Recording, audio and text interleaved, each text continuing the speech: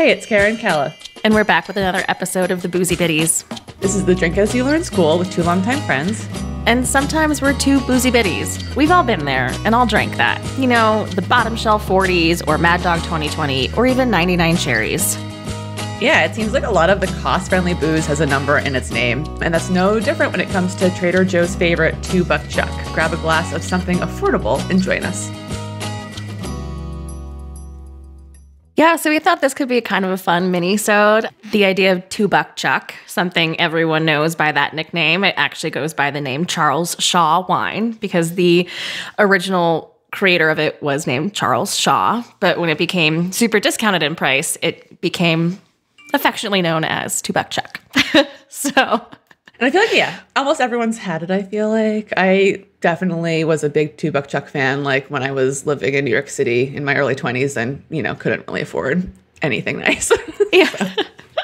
I mean, Trader Joe's has definitely stepped up some of their wine game. The Charles Shaw is still there. I believe it's no longer $2 Chuck. I think it's like $3 Chuck or something like that. I don't know. It's been up and down in price over the years, depending on, I mean, just the quantity of grapes on the market to make bulk wine from. But they also have like a reserve tier now. I think like the Trader Joe's reserve tier. And one of my favorites to get from them is they actually have a Blanc de Blanc. That's true French sparkling wine, Blanc de Blanc, and it's $5. Oh.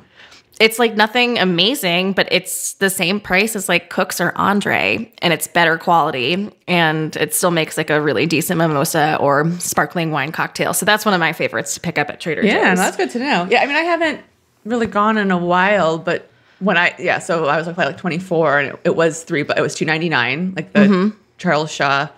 But they also did, I remember they would have some other wines that would be like $4.99, $5.99 that they weren't under the brand, but I don't know why they were there. But they were just, I would go and get like a case of all this like under $10 wine. Yeah, and it's not bad. But until like I researched this story about Charles Shaw, I didn't really know a lot of the hiccups, the mistakes, and like the drama behind it. Yeah, and you're the one who we were like, what can we do for Minnie? And you were like, how about $2 Chuck? And I was like, I don't know anything about it. Sure. So Kala's going to give Kara a lesson today, guys. Which is good because Kara is hungover, which is very rare for Kara on a weekday. Yeah, no, it very is. But I hang out at my neighbor's house. They might listen, actually. They sometimes listen. I mean, I don't say anything bad anyway because I adore spending time over there. But yeah, they made me dinner. So my toddler and I went over and we drank too much wine because it happens. It happens. It happens. Usually, it's me, the one that's hungover on a weekday, but I'll take up the slack for this today right now. There you go. And also, it's like National Drink Wine Day or something while we're recording this. Oh, really? I don't know, one of those like made up holiday things. Well, that's happening National Drink Wine Day. That's like our whole thing. Made up holidays and wine. So, yeah. So welcome to $2 Chuck. It's the affordable way to spend a holiday heading into the holiday weekend for President's Day. So Charles Shaw, he is the guy behind it. The wine itself dates back to the 1970s. And what I learned is that he actually never earned any money from it, really.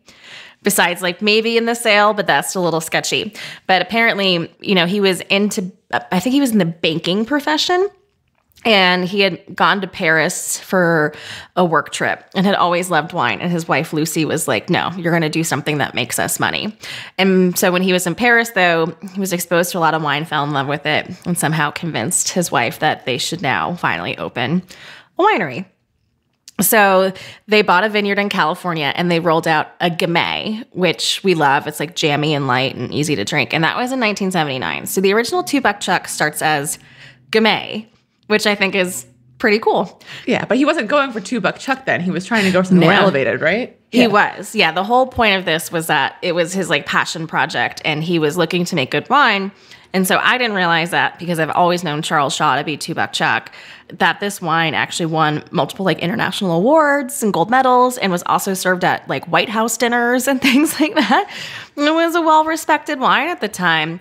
But then there was just like this series of unfortunate events. Dun, dun, dun. This series of unfortunate events and a divorce.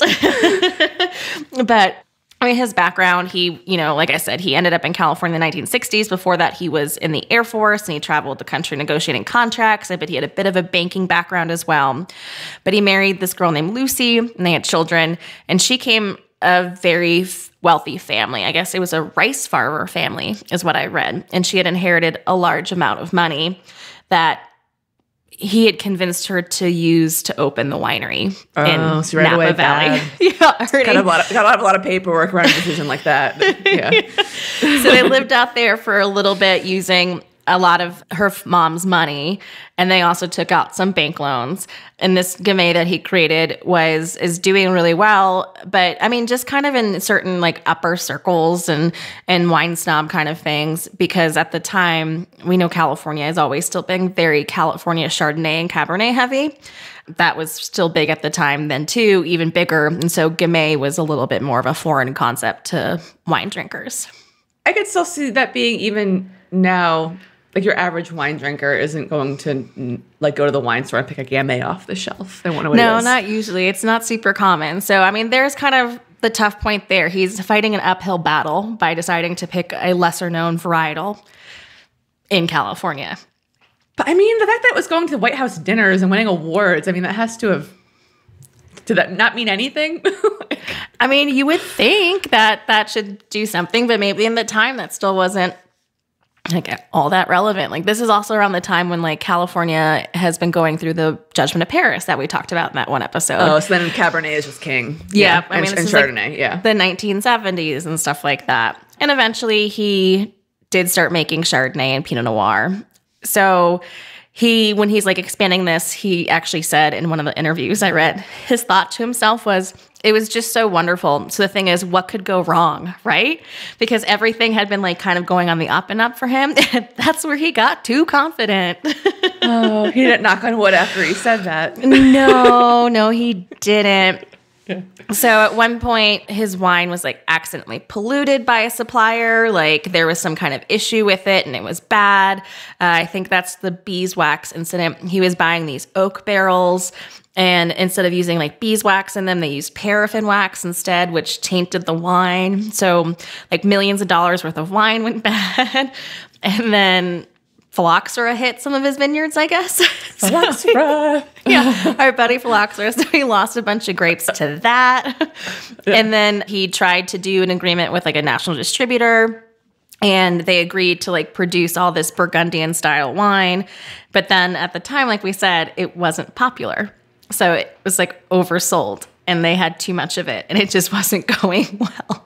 It's like, yeah, but what could go wrong, right? What couldn't go wrong? I know everything can go wrong, especially in wine when you start talking smack like that. Yeah. But then and then his wife is just getting like wicked pissed. She's like, I gave you all my family money and like nothing's going well. Everything's mistake after mistake. We're losing it. And so then the bank started calling on their debt too because they didn't have their loans being paid back. So this guy's like struggling for capital and cash right now. He's just not doing so hot. And that I think really hurt his relationship. I mean, what do they say about relationships are never truly tested until a significant loss of a loved one or like financial distress. So yeah, until you invest in a business together. Yeah. Yeah. So this was not working at all. Lucy ended up divorcing him. And that apparently not only gave him no leg to stand on, broke his heart as well, but she took control of the winery and all the money they had put into it as part of the divorce. And that so what did he get? Nothing? Nope, pretty much. So that was about $450,000 that he owed in this divorce. She should have had to pay him alimony. I don't know how that works. I don't know what their divorce agreement was, Kara. Like, I didn't get to research that for this episode. I don't think it was like quite public record for me. If she came from money, maybe she had a really solid prenup. Well, maybe, but also like in an interview, she once said to someone that like she had lost all of her family's money because she had put all of the money into this business. And so when this all went so south, she was like, I'm broke. Like I got nothing. So I think she took him for everything she could. This wine was a really great idea. So why does it still exist then, given all of this? Okay, so I guess at the time the vineyards were like snapped up by this local competitor as part of, losing everything in the divorce and selling off the property and whatnot. And it's sold to a company that still exists today called Bronco Wine Company, which is a very big supplier of wines in the United States. And at the time, this was run by a familiar name to most people who also like cheap beverages, Fred Franzia. So, Franzia. I mean, I know Franzia, but I didn't know there was a Fred behind the Franzia. Yes, Fred is the Franzia that created the cheap wine empire. So he purchased Charles Shaw's label, and in like the 2002, there was a recession, which started leading to a massive wine surplus. So Franzia's MO and decision that he made here was to offload a lot of these bottles, and they went to Trader Joe's, where he made this deal with Trader Joe, whose name is Joe Coulombe, I believe. And he also had ties with Charles Shaw. They apparently were Stanford alum friends together or something like that. So there was this deal that all these like surplus bottles went there, and that's when they decided to sell the wine for $2 a bottle. And they labeled it differently. So it wasn't, the same Charles Shaw label that was initially there, but they kept the name of it. So it was still called Charles Shaw. And now it was like $2 grocery store wine instead of, however much it was, much more expensive Gamay wine. Yeah, sold at the, served at the White House. Yeah, so that's kind of where it became $2 Chuck. And there's all these rumors going around about like, why is it so cheap? How did it get to that price point where it could be $2 a bottle? And one of the... gosh, Kala, I'm into the notes. What? You're reading the notes finally? A foreshadowing. Well, yeah, but there's... one really disturbing fact coming up? Yeah, I'm a little upset that I drank the wine. So one of the first rumors is that he slashed his prices to spite his wife and devalue the brand, because she, remember, has ownership of the winery or in the vineyards and stuff like that at this point. It's like Ted Lasso of wine. It's not like a...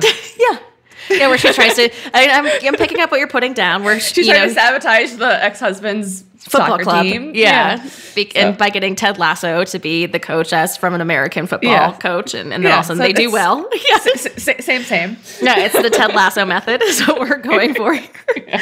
So that, and Charles Shaw claims that no, that never happened. Another rumor was that they use this mechanical claw for harvesting, and it's not very great at filtering other non-wine products or grape products within the pick, so that there were a bunch of branches, dead birds, and insects that were also fermented and kind of used as filler with the grapes to cut down costs. So this, I think, should be the gin craze method, where they're just putting like sawdust and turpentine into the gin to make it cheaper and easier to make multiple quantities of.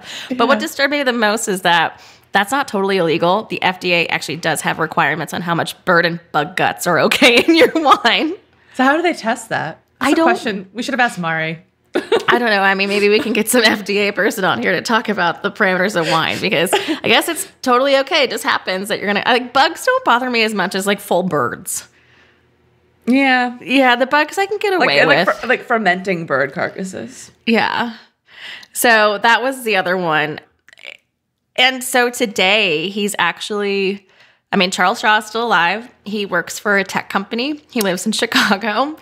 He has no claim to his wine. He has no say about anything except his name is on it. It's not like... It's really a very, demoralizing story. I know. You'd think poor in Charles my head... Shaw. Let's buy a $2 Chuck back for him. Let's start a campaign. Because it's just like, now this wine is sold, at every Trader Joe's that's allowed to sell wine. And it's super popular. It's definitely lost the quality of taste. I know it's definitely become a more sweeter style. But it's what you expect when you're paying $2 for a bottle. Like, you're not going to open it and be alarmed by the bad taste of it. You'd be like, this is what I probably expected. Some fermented bird guts. Yes. And raspberry is that juice. Like a note of spider on the back palate that I'm getting there? It didn't really seem to go well from him. Once he finally achieves his dream of opening this winery and getting some initial success over it, after that, everything just went downhill. Still alive, working in tech, lives in a high rise apparently in Chicago, from what I understand. But he actually, he said it in the beginning, I think it was a problem that it was devalued, but I appreciate the way that he took this and looked at it. In one of the interviews I read, he said, I actually like the name $2 Chuck. It ties it to me. It's better than the brand disappearing or being forgotten forever.